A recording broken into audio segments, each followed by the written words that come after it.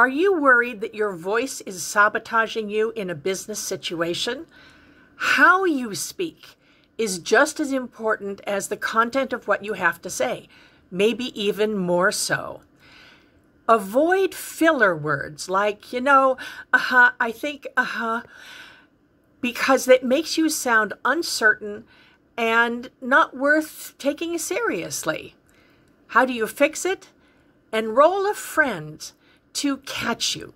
Have somebody listen to you and then make a move, scratch their cheek or cough to alert you when you're falling into this habit. The more you're aware somebody's listening, the less you'll do it. The less you do it, the easier it gets.